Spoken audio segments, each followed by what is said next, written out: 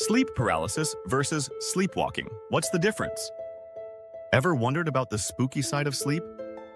Let's break down sleep paralysis versus sleepwalking. But first, what's REM sleep? It stands for rapid eye movement.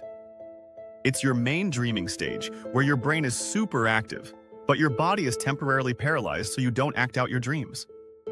Now, sometimes the wires get crossed. That's where sleep paralysis comes in.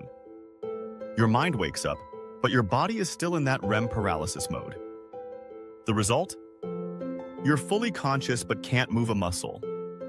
It's often terrifying and can come with scary hallucinations. Think mind awake, body asleep. Sleepwalking is the total opposite. This happens during your deepest, non-dreaming sleep. Your body wakes up and starts moving around, but your conscious mind is completely offline. You might walk, talk, or even eat, but you'll have zero memory of it in the morning. Think, mind asleep, body awake. So, one is a conscious mind trapped in a paralyzed body. Sleepwalking is an active body directed by an unconscious mind.